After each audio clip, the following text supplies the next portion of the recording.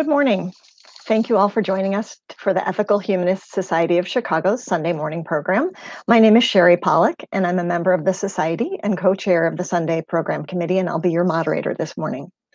For those of you joining us for the first time today, the mission of the Ethical Humanist Society is to create a supportive and inclusive humanist community that inspires all to be their best selves, sustains us throughout life's milestones with celebrations, memorials, and festivals, respects science, art, and nature, promotes critical thinking and rational ways to solve human problems, and creates opportunities to take action to bring about a better world for all. As most of you know, normally on Sunday mornings we would come together at our brick and mortar facility in Skokie, but due to the ongoing pandemic, we continue to offer our programs virtually via YouTube and hope that soon we'll be able to be together again in the near future. To help build a better shared understanding of who we are as a community and what we as humanists believe in, we begin our programs with a brief reading or quote. So today I offer you this introduction to the 10 commitments of humanism. This life in this world is our central defining focus. Each one of us is responsible for the collective welfare of humanity, other beings, and the resources of our shared planet. We value freedom, reason, and tolerance, and it's our responsibility to develop this heritage for ensuing generations. The 10 commitments, critical thinking, ethical development, peace and social justice, service and participation, altruism, humility, environmentalism, global awareness, responsibility, and empathy, represent our shared humanistic values and principles that promote a democratic world in which every individual's worth and dignity is respected, nurtured, and supported, and where human freedom and ethical responsibility are natural aspirations for everyone. Our Sunday programs address a wide variety of topics, including philosophy, religion, current events, and the arts, to name just a few. Today's program is part of our ongoing programming relating to sciences. It's my pleasure to introduce Joseph Henrich. Dr. Joseph Henrich is a Harvard professor and chair of the Department of Human Evolutionary Biology. His research deploys evolutionary theory to understand how human psychology gives rise to cultural evolution and how this has shaped our species' genetic evolution. Using insights generated from this approach, Professor Henrich has explored a variety of topics, including economic decision-making, social norms, fairness, religion, marriage, prestige, cooperation, and innovation. He's conducted long-term anthropological fieldwork in Peru, Chile, and in the South Pacific, as well as having spearheaded several large comparative projects. In 2016, he published The Secret of Our Success, and in 2020, The Weirdest People in the World, How the West Became Psychologically Peculiar and Particularly Prosperous. Welcome, Dr. Henrich. Thanks, Sherry. It's good to be with you all. Can people see my screen? Oh, there we go. Yeah, so today I'm going to be talking about my new book, The Weirdest People in the World. This came out in September of last year, and I just want to kind of briefly go through it. We'll dig into a couple of the ideas, but mostly I'm just giving you a taste of what's in here. I think a fun place to start is actually with a psychological experiment called the 20 Statements Test. So this is something that psychologists have used in different populations to assess people's sense of self. So normally people are asked to answer this, respond in their on paper usually, 20 times, but I'll just ask you to do it 3 times just to get a sense of it. So think about how you finish this statement, I am, in 3 different ways. Sometimes this is the who am I test. So how would you respond? Now there's a couple of different strategies that people use depending on where they're from and there's variation across individuals. But I might answer this by saying I am Jessica's father, I am a brother, so I'm Ross's brother, and I am Ara's friend. So that's one way in which people tend to answer it. A different route I could have gone, and probably the way I would have gone had I done this before writing this book, would be I could answer I am curious, I am a scientist, I am a sea kayaker. So this latter set of statements actually focuses on things like the 3 A's. So it's attributes, aspirations, and accomplishments. So things about me, chosen by me, having to do with me, not about my relationships. At the other end of the spectrum are people's statements about their enduring relationships. So often relationships they've had their whole lives, things that are important to them.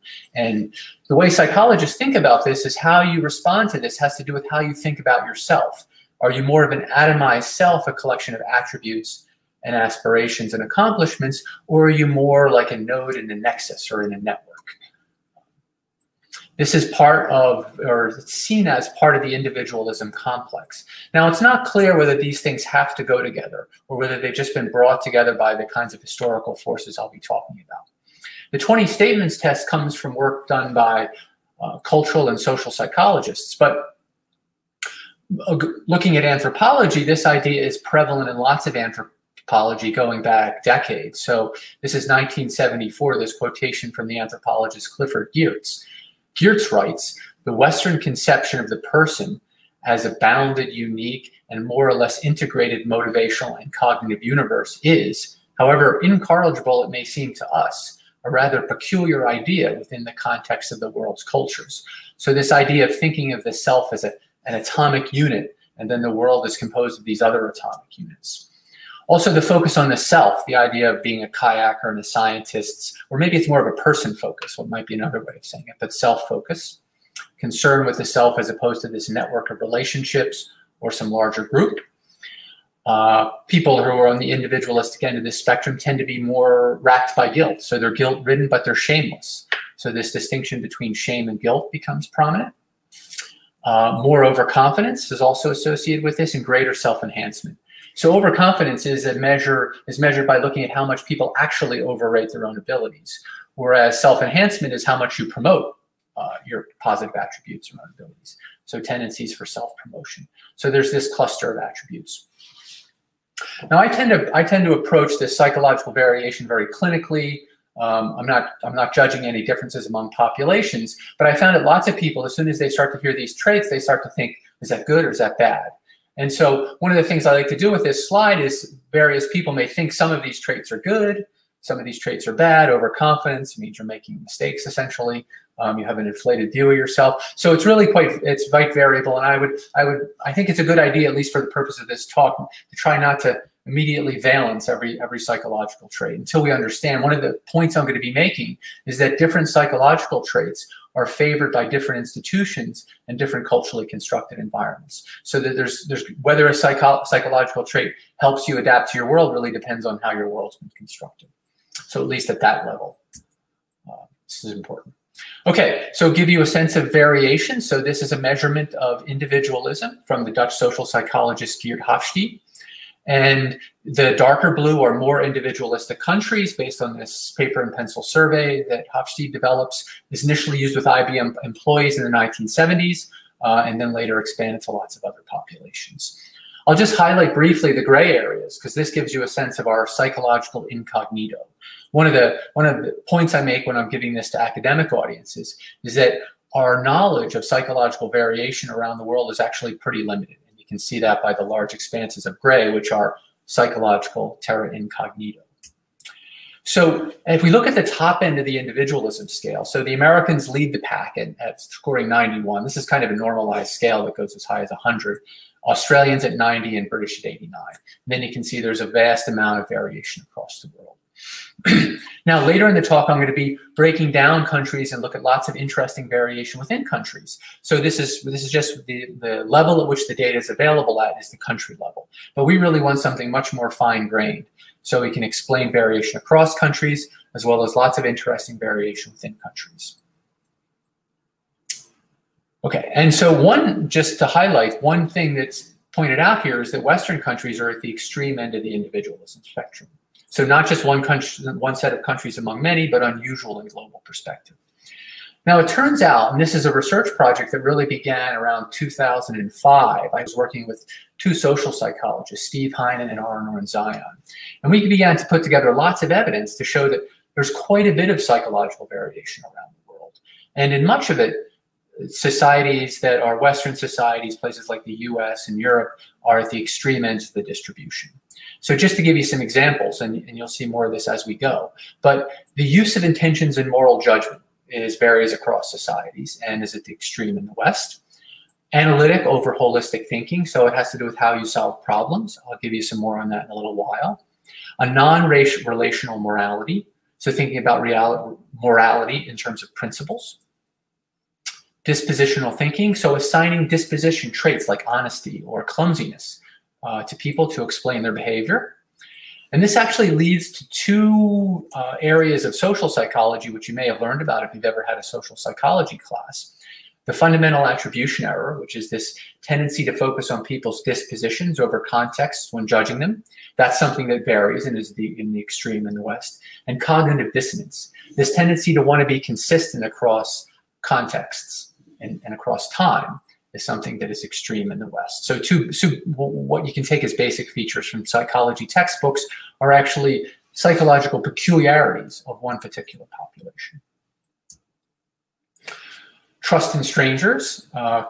Conformity varies a lot around the world, as does patience or willingness to defer gratification. Okay. All right, so based on the research we did early on, so this is sort of 2005 to 2010, my two colleagues, which I mentioned a second ago, Ara and Steve, we coined this term WEIRD. And WEIRD stands for Western, Educated, Industrialized, Rich, and Democratic. And we coined it, I'll mention this in a second, but we coined it as a consciousness-raising device to alert our fellow experimental behavioral scientists to the fact that not only is there a lot of variation around the world in psychology, but the populations most commonly studied by psychologists and behavioral economists and others are unusual when placed in a global perspective. So not only were they missing variation, they were studying a particularly unusual and unrepresentative population. And at the time, and this is largely still true, 95, 96% of all participants in experimental studies come from weird countries. So mostly from the US, Europe, Australia, Canada, places like that.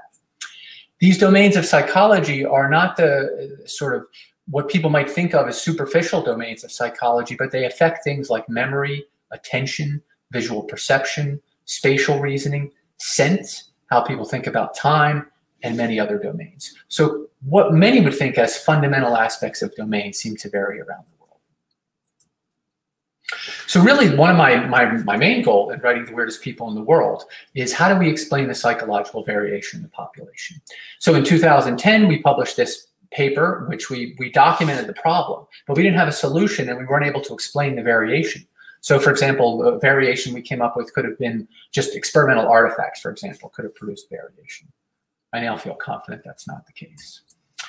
And then the other part of the explanation is not only how do we explain the variation, but how did the populations most commonly sampled by behavioral scientists turn out to be so peculiar? So those in North America and Australia, Europe. Okay, now in getting to answer this question, I wrote another book in preparation. So that book was called The Secret of Our Success. And this is really a book about human nature and the nature of human evolution. What are the key drivers in human evolution? And in this book, while I make the case there are lots of interesting features of human nature that we share with other apes, the central driving force over the last 2 million years probably of human evolution has been the products of culture. So we became a cultural species where we became increasingly reliant on the ideas, beliefs, values, technologies, practices, ways of doing things, knowledge about where to find plants, how to make fire, how to make tools. This was all cultural information and actually drove the expansion of our brains. So our brains are evolved to be cultural machines. So we're self-programmable because our world was becoming increasingly cultural over these 2 million years. And the more cultural it became, the more we needed a large brain able to acquiring, storing, and organizing all of the various heuristics and motivations and knowledge that were available from the minds of other members of our social group. So that's really what this is about. And what it says is that our brains are plastic and we're able to adapt them ontogenetically, not genetically. So overdevelopment as we adapt to culturally constructed worlds. And this affects how we think and process information and attention. Now, one of the main points of this is that we're predisposed as a cultural ape to be able to adapt our minds to the affordances and incentives and constraints of the products of culture. So one product is technology. So The Secret of Our Success spends a lot of time looking at how the evolution of numbering systems, the cultural evolution of numbering systems, of mathematical abilities, of literacy and writing, can shape our minds, actually shapes our brains, because there's interesting work in neuroscience on that. So technology shape our brains over child development. There's interesting research on languages. So things like not all languages have left and right, and this shapes how we think and what we can do. So our ability to solve problems, or the way we solve the problems. And things like color terms vary also. But most important and interesting for today are institutions. So once you can culturally learn from others, you can have things like social norms. So you acquire the behavior and the standards for judging others. And then once everybody else has the behavior and the standards of judging others, groups have certain ways of doing things. And this creates an institution, packages of social norms. So today I'm really going to be focusing on what I take to be the most fundamental of human institutions, which is the organization of the family. And anthropologists have documented tremendous variation in the organization of the family. But I just want to make a couple of points here, a couple of cautions and caveats in thinking about this. The book is rich with this, but I just want to make sure this comes through in the talk, is that we're thinking here of psychological variation as continuous. And in fact, that's what the data show. You're going to see evidence of this, that it's continuous psychological variation. We expect it to vary along multiple ways. It's not one, there's not one dimension in which this stuff is going to vary. And throughout the book, and actually in this talk, I'll talk about variation among villages, among ethnic groups, across provinces, across states. So we don't want to think about just national level variation. The idea here in the theory or theoretical ideas that come out of The Secret of Our Success, and of course there's a larger field of cultural evolution, is really anti-essentializing. It provides a solution to how we innately think about groups by creating essentialized groups, assigning them properties, kind of stereotyping them. It suggests that culture is continuous and we measure it continuously, varying amongst individuals, and it changes through time as one generation passes information on to the next generation. And this is selected and filtered and then goes on to the next generation. So it really eliminates these kinds of essentializing views. And then finally, this is something that we put in our original 2010 paper, but still bears repeating, is there is an inclination, I think, it has to do with how people deal with folk generics of certain kinds of language, to set up a weird versus non-weird dichotomy in your mind. So just remember that weird is a consciousness-raising device. It's not meant to be a theory, and it's not some kind of generic category. I'm actually going to provide a theory that allows us to explain a lot of this variation in a much more continuous and natural way without imposing any kind of centralizing dichotomies. Okay, now what's important here and what many people don't realize is that the families that many viewers probably grew up in are quite different from the families, the institutions that people in other societies and especially back into history and across space have grown up into. So these are actually traits drawn from an anthropological database called the Ethnographic Atlas. And this has over 1,200 different societies in it, and these are 5 different kinship traits. And this is the percentage of societies that have this trait. So most of you probably grew up in families that trace bilateral descent, which just means you trace descent equally through mom and dad. Most societies don't do that. So only 28% of human societies do that. You probably grew up in a place where there was little or no cousin marriage. Well, 75% of societies, cousin marriage is preferred, or at least it's okay. It happens with sufficient frequency. So that's a rare trait. Monogamous marriage, 85% of human societies in this database allow men to take additional wives. Nuclear families, quite rare. So 92% of societies don't have nuclear families as the predominant way of organizing families. And neolocal residence. So that means a newly married couple lives independent of either the groom's parents or the bride's parents. And so 95% of societies don't do that. So the point here is that many of us grew up in an unusual family organization. And if you add all these up and look at the database, you'll see that just over 50% of societies in the database don't have any of these practices. So that's the majority of human societies, 0 of these practices. And then it goes down. And if you dig into the ones that have all 5, you find that they're almost all European descent societies. So you'll find French Canadians in there and the Irish of 1940 in there. And then the few non-European descent societies are in places like the Philippines, where Magellan arrives in 1521 and immediately begins preaching against polygyny. So by the time the anthropologists arrive, there's no polygyny because the Spanish Dominicans and stuff have arrived and rearranged things, or the same kind of thing in North America. Okay, so this is an interesting place to start because families are probably the first of human institutions that emerged. All societies have these kin-based institutions, and they're the first institution that children encounter when they enter the world, long before they meet higher-level political institutions and economic institutions. Okay, so the idea here is that people have to adapt to the world that the culturally constructed world that they encounter. So in a world of clans and kindreds and intensive kin-based institutions where people use cousin marriage and arranged marriages and have notions of clans and unilineal descent, most of your relationships are given at birth.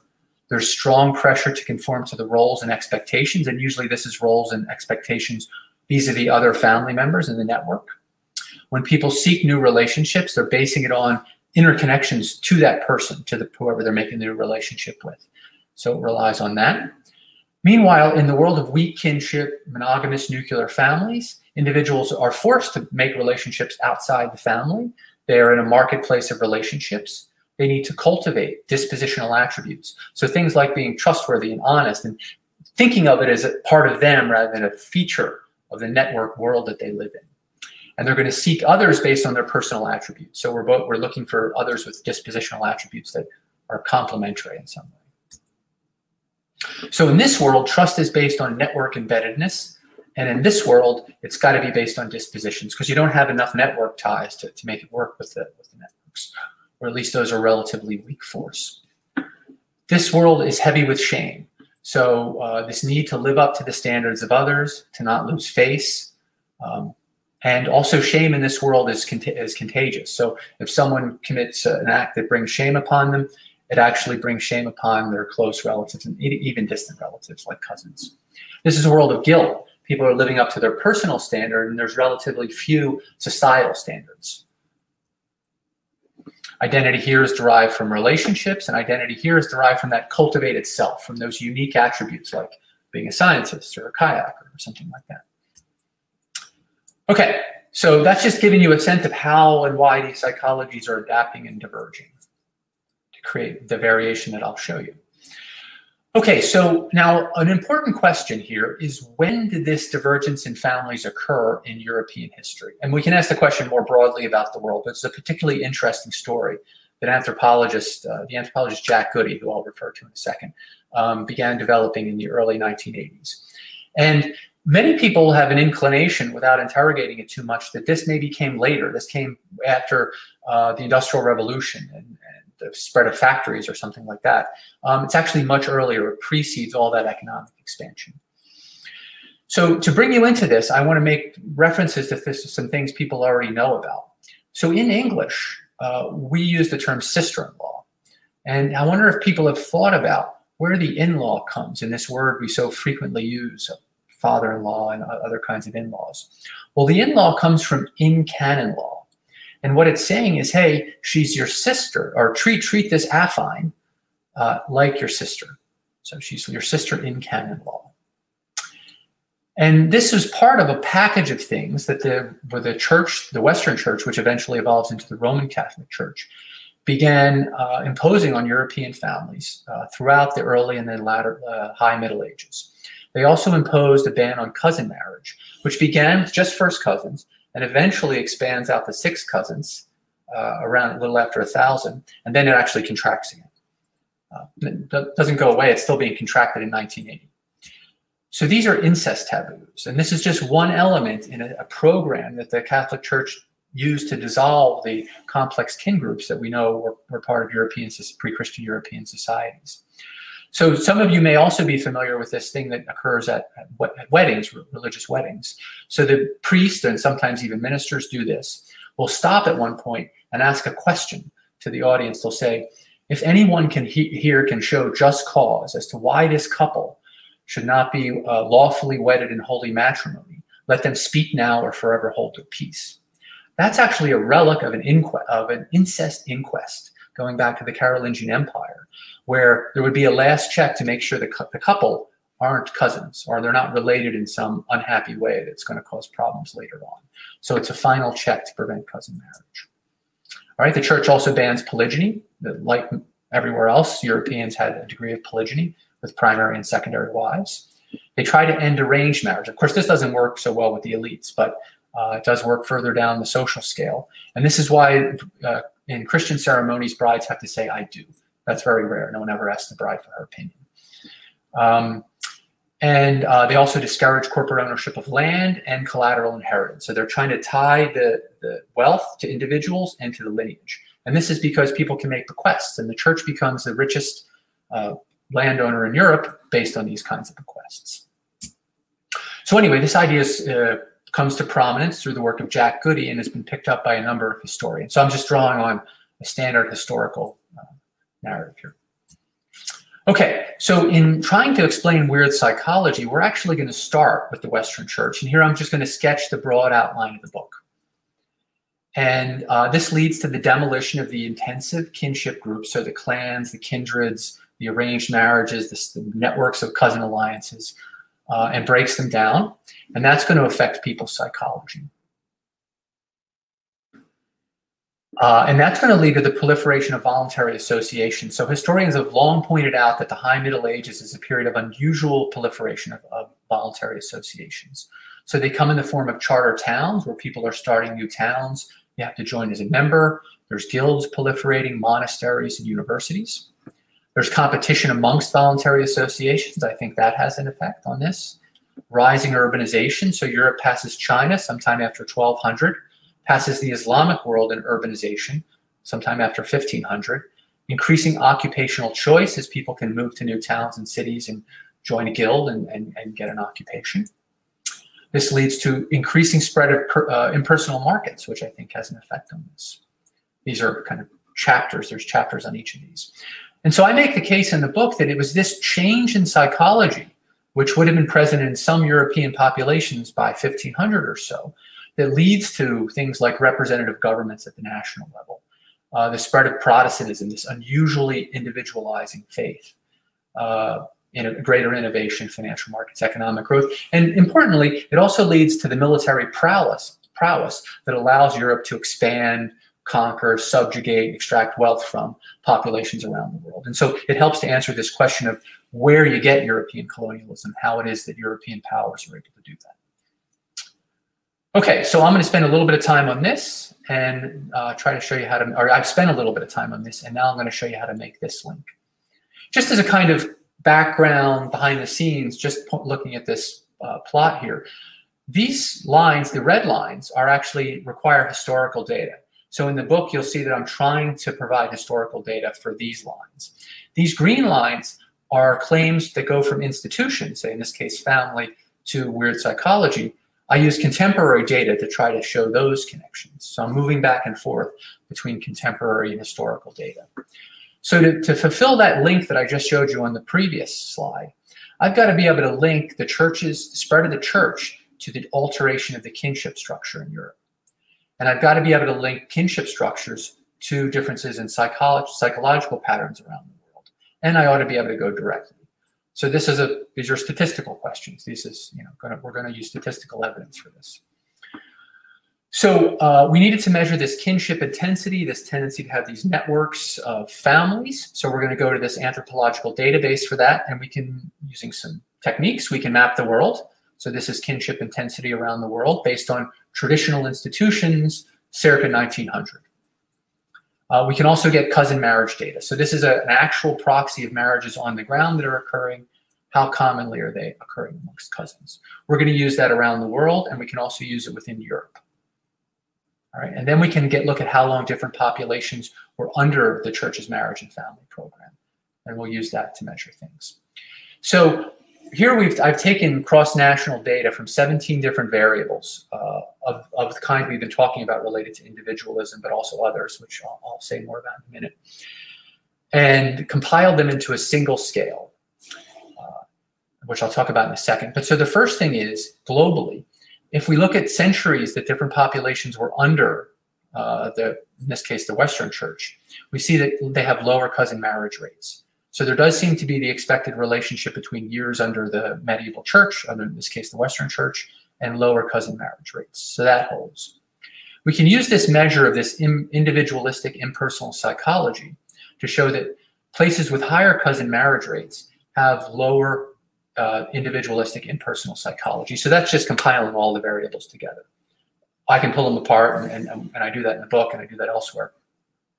But that's just one quick way to look at it. And I can also replace this cousin marriage rate with the other index that I mentioned. And then finally, we can go this route. So number of centuries under the medieval church, this is 1,000 years here at this end. So more years under the church, more individualistic impersonal psychology. In our cases is that it's because of what the church does to families. Importantly, important test of that is that we can do this for the Eastern Church and for the Western Church. So this is the Orthodox Church over here, which adopts a light version, a kind of weak version of what the Western Church, the church under the Pope, does. So it doesn't like polygyny, it bans some cousin marriage, but it doesn't do it with the enthusiasm and intensity of the Western Church.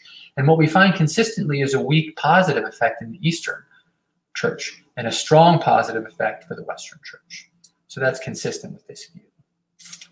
So I mentioned individualism at the beginning. This is our kinship intensity index from that anthropological database. So greater kinship intensity, less individualism globally. More cousin marriage, less individualism globally. We can add all kinds of controls, if you're statistical controls. So, we can remove the effects of things like climate and latitude and distance to waterways and religiosity, compare only Catholics and Catholics, only Protestants and Protestants, and other things about agriculture and climate. And so this result holds. It's quite strong. This is the number of years under the church. So that's 1,000 years again. And here, just looking at individualism, you can see centuries under the Western Church leads to high individualism. Under the Eastern Church has a weaker effect. But it's in the expected direction, which is kind of what we'd expect. If you've taken a social psychology class, you might have heard of the Asch conformity test. It's a measure of people's inclination to go along with peers, which is considered a very positive trait in many places. People in more individualistic societies don't tend to see conformity as positive, but that's just because of their cultural milieu. So it reflects your ethnocentric biases. So greater kinship intensity, more conformity on the Asch test. So people are more conformist when their families are these intense networks. More cousin marriage, same story.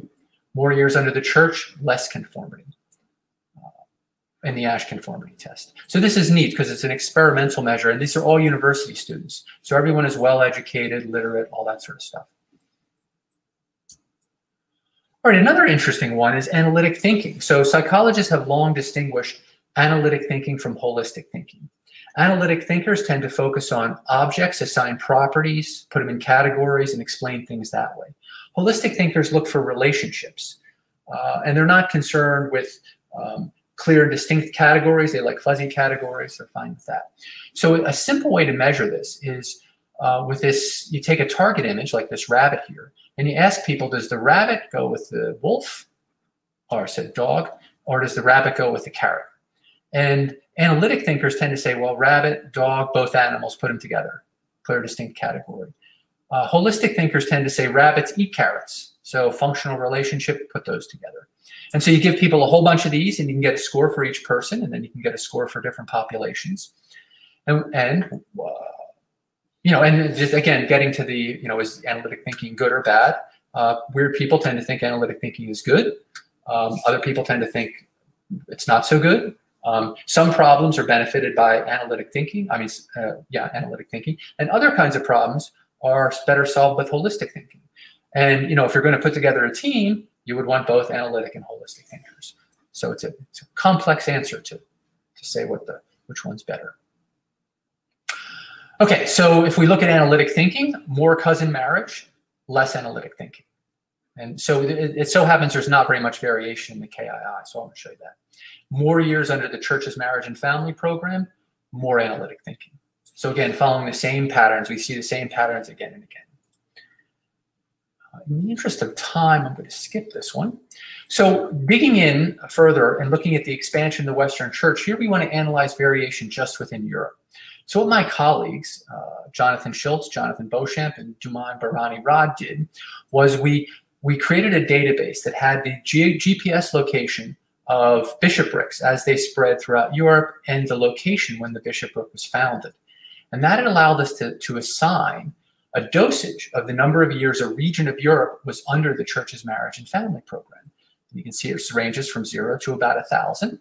We have the Carolingian Empire marked out here and the Iron Curtain marked out, just two important historical borders. You'll note there's a lot of variation here in Italy, and Spain also has interesting variation. This is because there's Islamic powers are in control here and here for a long period, and the Byzantine Empire actually controls parts of southern Italy for a while.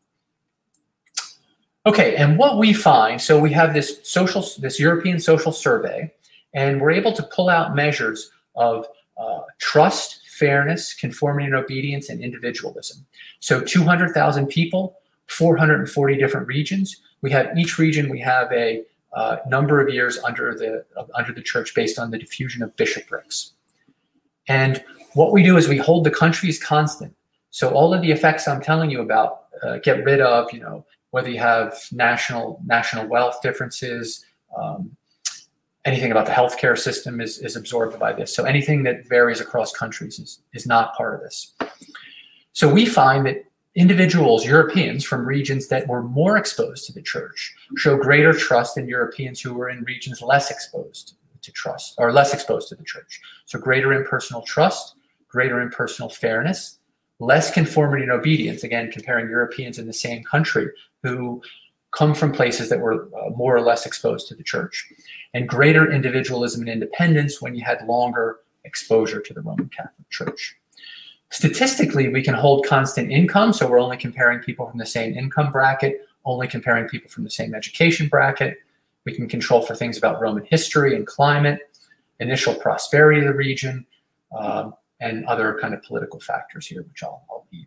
We can also do the analysis only looking at socialist Europe. So forget Western Europe, France, and those places, and let's just look at the far side of the Iron Curtain and just compare the former Soviet areas, and we get the same answer there.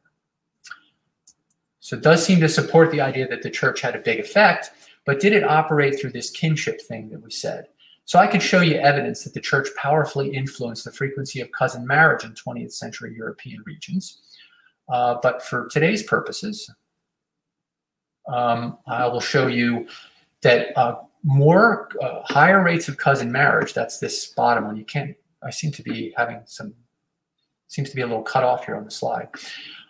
Greater cousin marriage leads to less individualism and independence. And here you can see I've marked out the countries that we have. So we have Italy, Spain, France, and we put Turkey on there. Turkey always anchors the end of it. But it's interesting because Turkey's had no exposure to the papal church, but they're still on the line. So once you know cousin marriage, you don't need to know anything else. It's kind of interesting. And so more cousin marriage here, less impersonal fairness. Again, Turkey riding the bottom here and explaining the variation within places like Italy and Spain. Same thing here with impersonal trust, and then greater conformity and obedience. So more cousin marriage, more conformity and obedience. And so you can explain the variation here within France. Look, there's France lining up there. There's Turkey lining up there. So that's just within Europe. You can even zero in on Italy. So we have data on cousin marriage from Italy's 92 provinces.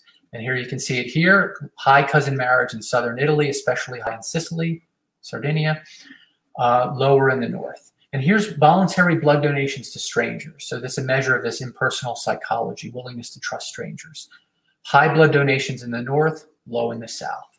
So what we find is that, so just comparing Italians with other Italians, places with high cousin marriage have fewer voluntary blood donations, more corruption, less impersonal trust. So they take more loans from friends as opposed to banks, and more wealth in cash as opposed to, and use fewer checks. So these are just different measures of this impersonal trust. Using checks, not using checks is often seen as related to low trust, certainly within Italy. And keeping more of your wealth in cash, not trusting financial instruments and banks is also associated with this. So you can even explain the variation just within Italy using this approach. These are just some plots, which I won't spend too much time on, but more cousin marriage, there's the blood donation. This is lower blood donation per 1,000 people.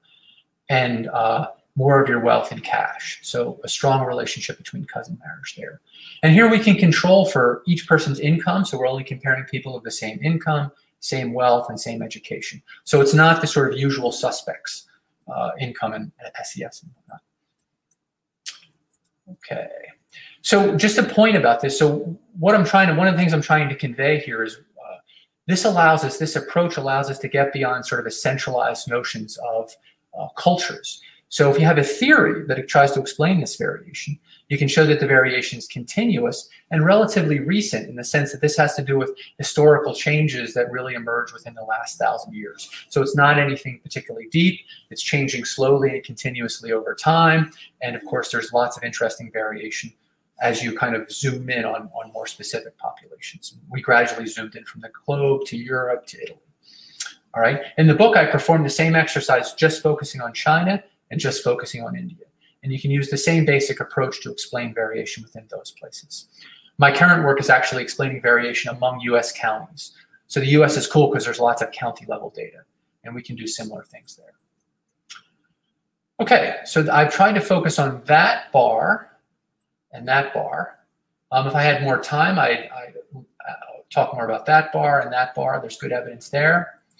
But just to mention something about this bar here, I make the case that this changes in psychology helps us understand why the European expansion occurred. So why after 1500 did the Spanish are able to go to Mexico and conquer the Aztec Empire, and the Aztec Empire doesn't come to Spain and conquer the Spanish, right? So what led to the organizational, political, and other kinds of things that gave the European powers an advantage as they expanded around the world? And then, of course, things like representative government, the details of the institutions need to be explained. Protestantism, this kind of strange individualistic faith, the emergence of science, highly analytic, law-based. There's a whole bunch of features of science which seem to come out of this psychological pattern. More rapid innovation, the growth of financial markets and economic growth. All right. So I talked about this psychological iceberg, and these are some of the traits that I talked about. Just to mention the positive traits thing, I mentioned that we're thinking about these traits as allowing people to adapt to different kinds of institutions. I'm emphasizing the family structures in this talks, but I mentioned markets and urbanization and things like that.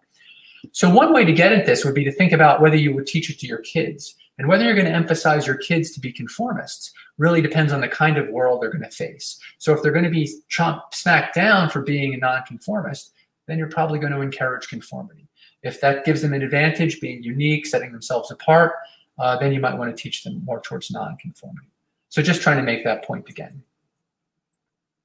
There's a tendency to valence these traits because if you come from a weird background, some of these look good to you and some don't, but that's just your weird psychology. Okay, so final point, just briefly here, I want to make sure we have time for questions and everything, is I spent a chapter trying, so one of the things you need to do if you want to explain the massive expansion of wealth and life expectancy and a bunch of other things that most people would say is good that occurred after 1800, historians agree, I think largely, that you need to explain innovation. So, you know, inoculations start late 18th century, steam engine, well, not printing presses much earlier, but anyway, you get this stream of important innovations and science begins to really crank at that point. So how do you get that? Well, in The Secret of Our Success, I make the case in a variety of lines of evidence that one of the keys to generating innovation and driving this cumulative process of cultural knowledge forward is the free movement of ideas among minds. So you need cognitive diversity and you need widespread sharing because most ideas are recombinations of other ideas and sort of brought together.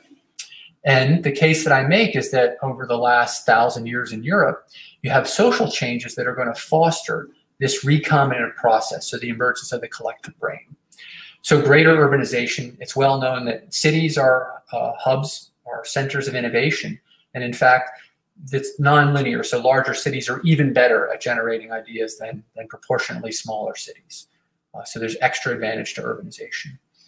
Residential mobility, so people need to be able to move around. One of the interesting features of European craftsmen is that after you did your apprenticeship, which there's features of apprenticeship which support this as well, but then you had to go into the journeyman phase and you'd move around. You're basically taking ideas from different master craftsmen to different master craftsmen. It's kind of like a postdoc. So that's an important stage. And it's this fluidity that I think actually drives innovation. You get the emergence of professional societies. So people are getting together just for the purposes of sharing ideas, not unlike this group. And this then can foster more rapid sharing of ideas. Widespread literacy, which I make the case is driven by Protestantism, the printing press with more availability of books, which if you're more literate, then you can spread more ideas. There's a lot of good evidence for that I review in the book. But crucial to making those social changes work, you need these psychological changes. So greater trust and cooperation with strangers is going to fuel this process. More individualism, so setting yourself apart and treating others not as a node in a network where you're judging them, you know, I judge you based on your father, or I judge you based on your brother, but I'm going to judge you in isolation. So that's part of individualism. It's part of the story here. And nonconformity, having a different idea that diverges from the norm can be good in some institutional environments, not so good in others. So the degree to which people see that as a good thing is going to foster this recombinant process. Preference for novelty, breaking with tradition is all part of the kind of psychological changes I've been talking about. And greater tolerance for differences. So that's related to trust in strangers and individualism. So one piece of evidence I discuss in the book is that European towns varied in their tendency to oppress their Jewish populations and have pogroms. Those towns that had fewer of those and did that less actually prospered faster. You can see towns take a nosedive after they have a pogrom. So it's bad for your economics to do that. This actually led to probably religious freedom in Philadelphia when it was first introduced to America. Okay, and then finally, I spend a lot of time, I spend some time in the book, and lately I've been spending a lot of time making the link between migration and innovation. And so the evidence now coming out of economics is really crystal clear that immigration is a huge driver of innovation. People coming from diverse places with diverse ways of thinking really fuel, and they make the locals, the sort of native borns, more innovative than it would otherwise be. And there's great cases where the US, for example, cut immigration and the patents drop, right? You can see patenting drop exactly in the domains that the immigrants would normally create patents in. So it's very clear. Okay, so just some closing up here now, last slide with some take-home messages. So one of the big points of the book is actually that there's a tendency within psychology and other disciplines to see psychology as something fixed. That there's this thing called psychology and that everything else is built around a universal fixed human psychology. And that's not what we're seeing. We're seeing that people are able to some degree, at least, that's not to say that there's not a human nature, but to some degree they're able to adapt their minds to the affordances, incentives, constraints of the institutions they have to deal with. So it's just part of our heritage as humans to be able to do that ontogenetically. All right, so we need to think differently about history and cultural variation. And it does help affect how we think about some of our modern formal institutions. So things like democracy and our cherished values, what some people might call Enlightenment values. Doesn't mean Enlightenment values are wrong, but they're much more of a product of a kind of what I call in the book a dark matter of new ways of thinking that make those a lot easier to think. So in the book, at one point, I say that, you know, the Enlightenment thinkers were just the intellectuals and writers on the scene when this way of thinking had trickled up and began to dominate elite circles. It kind of spreads out from the middle class. So, okay, and the kind of perverse and I think fun part of this is that all of this is an accidental byproduct of a set of peculiar religious taboos on sex and marriage that kind of unwittingly reorganizes the family structure. Okay. Yeah, so that's all I have to say on that. Thank you so much for a really fascinating talk. Before we move on to the Q&A, we will take a brief video interlude while we pass the virtual basket. It's through our generosity that we show how meaningful our Sunday morning programs are. We encourage a donation of $5, but any amount that you are able to give is greatly appreciated. And donations can be collected at ethicalhumanistsociety.org/donate or through Zelle to donate@ethicalhuman.org.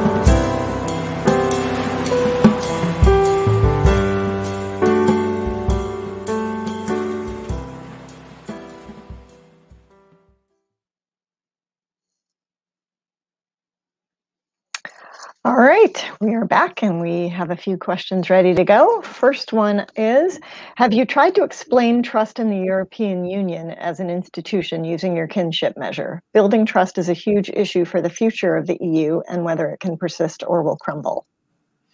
Yeah, I don't think we've tried. So I guess we could look for whether there's survey questions about trust in government or trust in the European Union. We focused on sort of trust in strangers, trust in other people. So we used a generalized trust question in Europe, but that's a good idea. Do your findings shed any light on the extreme political polarization we now see in the US? Yeah, so that's actually what my lab has been working on. And so everything I'm about to say is preliminary and should have an asterisk. What we've done is we've tried to look at, well, the way we started, we started trying to explain voting for Donald Trump in 2016 and 2020. And what we found is that there's data on people's moral psychology. So I briefly alluded to this in the talk. There's two psychologists, John Haidt and Jesse Graham. And they've developed a way of kind of measuring people's moral psychology. And if you take all the questions that they ask, you can kind of smush it down into a scale that runs from people more inclined to moral universalism, so concerned about justice and fairness, all the way down, or then the scale goes to another end, which is people who are more morally parochial. So they're more concerned about their local community, and they're concerned with hierarchy, traditional values, things like that. So we found tremendous variation across U.S. counties, and this is building on the work of the economist Ben Anke. So Ben Anke has this paper where he shows that counties that have more moral parochialism are much more likely to vote for Donald Trump. And in fact, Trump support is this is over and above like Republican support. So if you hold constant the votes in different counties for John McCain or Mitt Romney, this is the extra support that Trump gets when he goes over and above what Mitt Romney and John McCain got. So it's along this moral scale. So now what we've been trying to do is explain what the variation in this moral psychology. And at least the little bit of data, so we only have data from 2008 on the moral psychology scale, but it does change over time. So the polarization that we see is actually a polarization in moral psychology. So you can see it changing, it's spreading further apart. So people are they're moving to the two ends of the scale, either more universalistic or more parochial, or communitarian, some people like to say. And you can see this in people's donation patterns and lots of other ways. So we've been looking, okay, what explains that? Well, two of our hypotheses that we're still trying to run down, but at least there's some preliminary reason to think they might be the case, is that there's been decline in residential mobility. So the US has always been very residentially mobile, but for the last 20 years, that's been declining. So some people are staying in their county, they're maintaining these kind of networks of relationships, so those get stronger over time. That could potentially generate this shift in psychology. The other interesting one are rising climate shocks. So in the last 20 years, the number of fires, hurricanes, all that kind of stuff has increased. And we have evidence from other research to suggest that these kinds of shocks actually cause people to become more parochial. So they bind more tightly to their communities. So rising climate change will probably initiate more parochialism in the places that tend to get whacked by climatic events. So those are the two ideas we're working on. Do you think diplomats need to be trained to appreciate kinship differences across countries? And does the failure to do so account for any diplomatic impasses?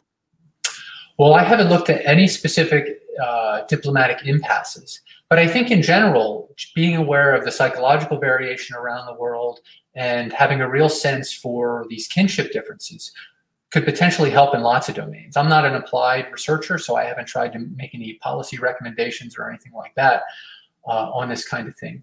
But, if you look at things like the imposition of Western-style institutions, even if it's something like, when the Americans conquered Iraq, they put in a traffic code for Baghdad, and they used the Maryland traffic code. It's turned out to be the case that Baghdadi drivers don't drive like people in Maryland. So, you might have wanted to have a code specifically for the way people drive in a particular place. So that's part of a more general problem, which is you can't assume institutions that are well functioning in one place are going to be well functioning in another place. And then having a sense for the psychological variation can be important for thinking about the kinds of institutions that different societies could develop or adopt or adjust. Does the treatment of nonconformist in any social construct, kinship or whatever, provide any insight into the structure itself? The treatment of nonconformists. Yeah, I mean, well, so the big one that I think anthropologists have long highlighted is how people who have what Westerners might call mental illnesses are treated. So in lots of places, this is a member of your network, and they'll often figure out some way within the family network to handle that, as opposed to saying, well, let's set up an impersonal institution and put this person in an impersonal institution. So that I think reflects in the differences in how people think about these things. You can make the same thing with elderly. So do you set up a place in your house for your old parents, or do you encourage them to live in a separate residence at an old person's home or something? Can you describe a bit of the process it takes to build this kind of research, work? Specifically, I'm interested in how you set up your hypotheses and select data models to use in analysis. Well, so it's actually an effort that involves lots of co-authors. So I initially got interested in this because we were working on this paper that I mentioned in 2010, which is really just a review of all the cross-cultural experimental data that we could find. So that was kind of setting up the problem. And then I was, beginning to think of the kinds of explanations, and I had already developed these ideas that people's minds should adapt to different institutions. I had already done work on markets. So I began thinking, well, what are the other most important institutions? And then it dawned on me that, well, the most important institution ought to be the family, because that's the one we encounter when our brains are most plastic. So as young children, we're trying to navigate families. We're learning about how to navigate a family. And then I discovered this book by Jack Goody, which I didn't discover it. I kind of knew about it, and I read it really closely. And that was a real inspiration for me. And then different parts of the book are done with different sets of collaborators, in the sense that I'm drawing research I did with different people. It's a single author monograph. But so in the stuff that I talked about today, the stuff done with Jonathan Schultz, Jonathan Beauchamp, and Dumani Barani Rod, we're using approaches from economics to try to establish causality, or at least eliminate alternative hypotheses as much as possible. And so we're estimating tons of statistical models, and we're trying to put in all kinds of different controls and stuff to isolate those. So really using techniques from economics in that case, which, I've been fortunate in being able to surf around the social sciences. So I've been a professor of anthropology and of psychology and of economics before I came to Harvard, where I'm in evolutionary biology. And so for that purpose, I would say the tools in economics are best. For other purposes, I prefer the other social sciences. If Catholicism inadvertently begat Protestantism, can we extend that to say that Protestantism inadvertently begat secularism? That's my take. I'm always nervous, I haven't done research on that, right? I haven't put my laser beam on that question and zeroed in on it. But in the course of writing this and reading about Protestantism, there's this sense in which, Protestants, they're highly individualistic, they're focused.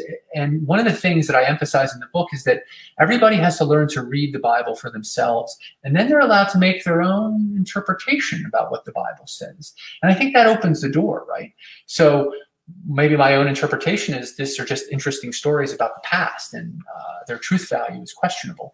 So I think that opens up to the door to atheism and agnosticism and all that kind of stuff. So it's, once you open that door, then all the horses run out of the barn. But yeah, so I agree with that. I mean, that's my non-expert thinking. How would you instruct a politician, say Biden, who wants to reunite the country to govern in light of the results you described about polarization? Is there some approach that has not been tried? Yeah. well, I don't know if I'm a good person to give advice to President Biden, but one is this approach has been tried, but it's always good to keep in mind, which is to learn how to talk to people who don't have the same morality as you. So my colleague John Haidt has written the best stuff about this, but just learning how, getting inside other people's heads, learning what's important to them, and recognizing that they have a somewhat different way of thinking about the world than you, and trying to figure out the best way to communicate that. The other thing is, if we're right, anything that would increase residential mobility would bring the country together, especially in the counties that are most hit by this low residential mobility. And programs, institutions, whatever, to mitigate the shocks of climate change are going to mitigate the psychological effects of these, storms, fires, etc.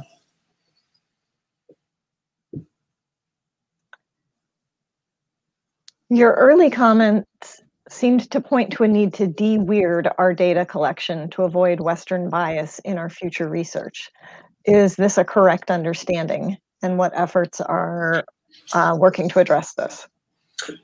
Yeah, great question. Yeah, so that has been one of my main emphases since the 2010 paper. And so the 2010 paper, which is called "The Weirdest People in the World" with a question mark at the end, really is pushing people to diversify their samples. And I think we've had a big impact, or I don't know if it's we, but we're part of a stream that really has altered economics. So economists, more than anybody else, are taking advantage. I mean, because there's development economists who are interested in working around the world and explaining economic patterns around the world. They're really leading the way now on recording and trying to explain psychological variation.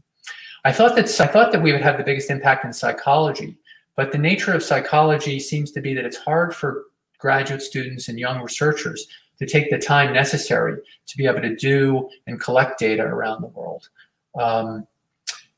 There's this tendency to need to use online samples now because they're fastest and easiest and most convenient. There's a lot of pressure in psychology, more than other disciplines, to publish a lot of papers quickly. So I think we've had less effect there just because of the institutional constraints of it. When I talk to audiences in psychology, people seem to recognize the problem and they want to solve it. But it's just hard logistically given the current structure of the discipline.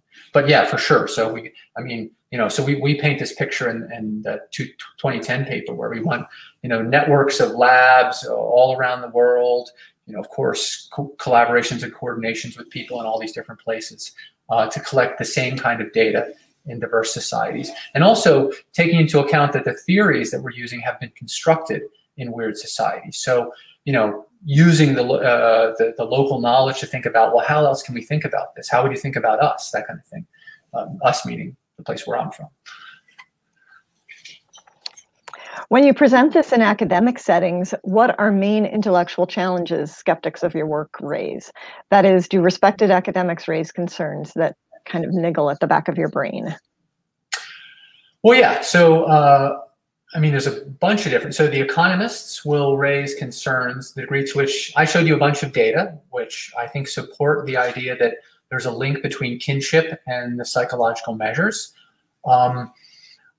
Our efforts there are built around, my confidence, I guess, in that is built around using many different data sets and getting the same answer. But the economists would say, and this is true, that we don't have a natural experiment.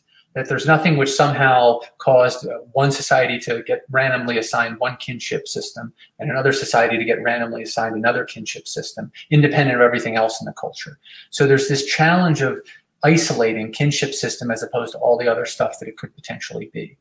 So we've done our best on that, and there are, comparing societies that are close together or related in history, but just seem to differ by the kinship structure. But that remains open.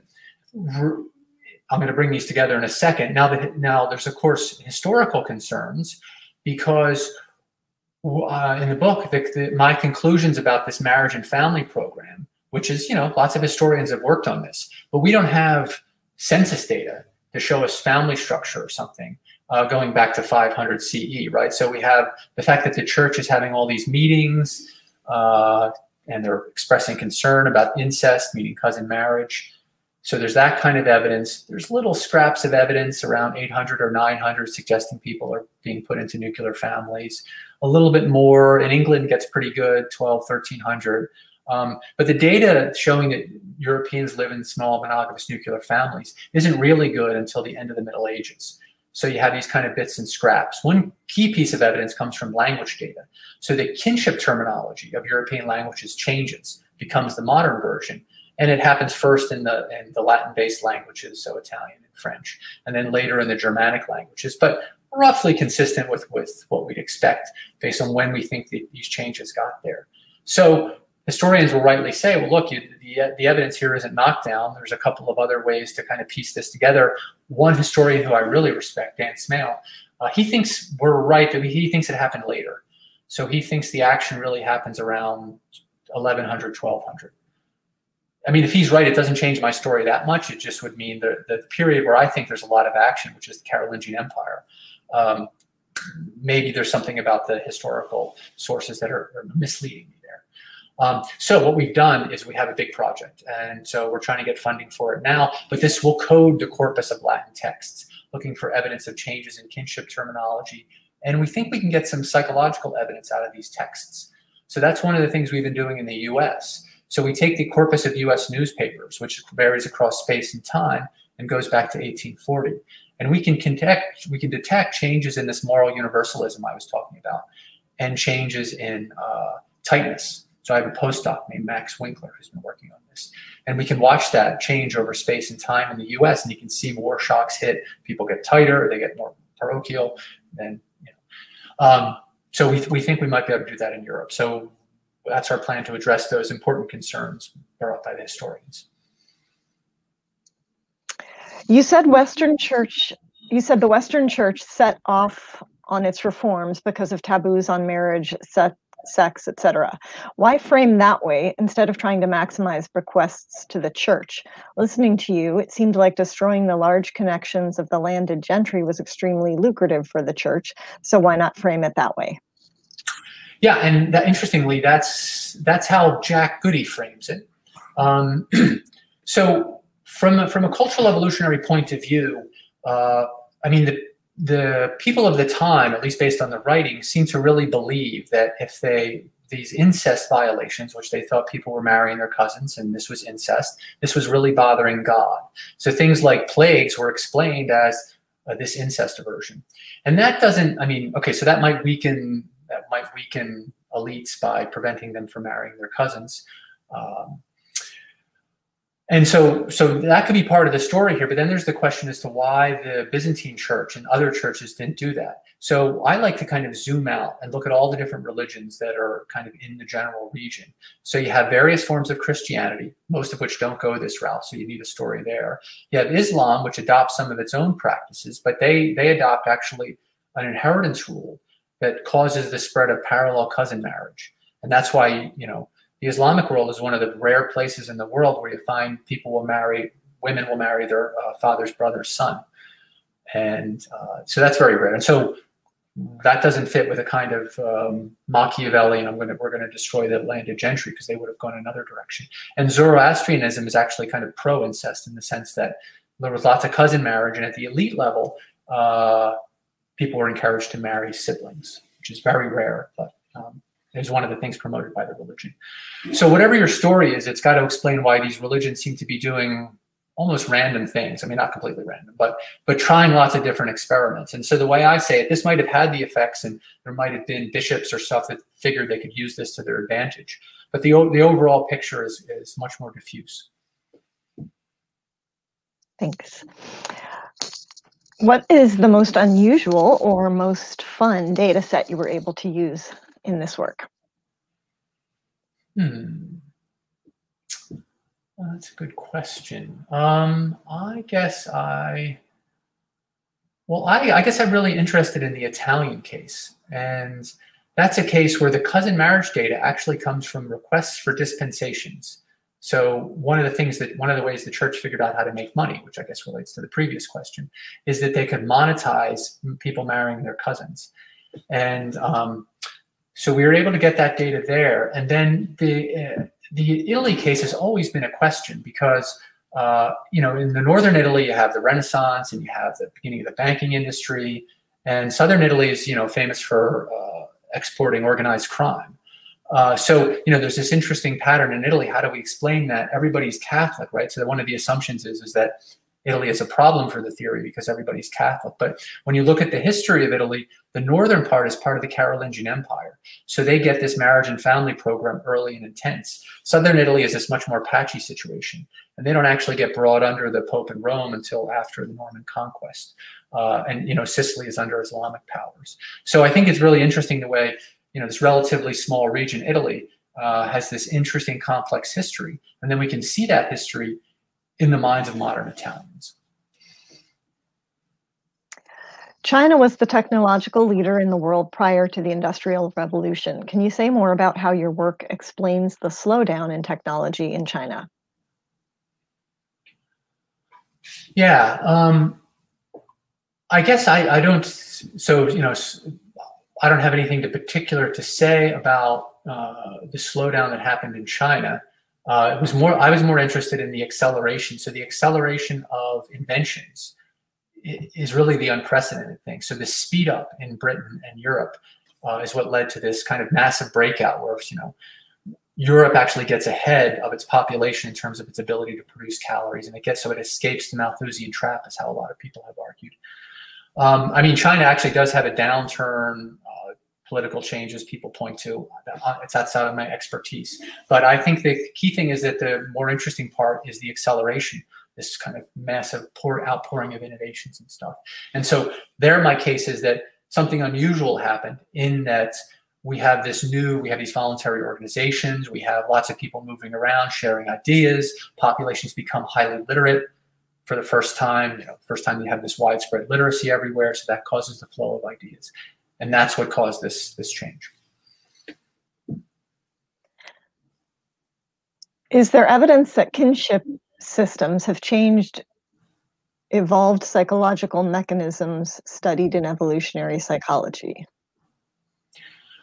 I think I understand the question. So in the book, and also in The Secret of Our Success, my 2016 book, I make the case that to really understand why kinship institutions are the first and most fundamental of human institutions is because they're built on aspects of our ape psychology.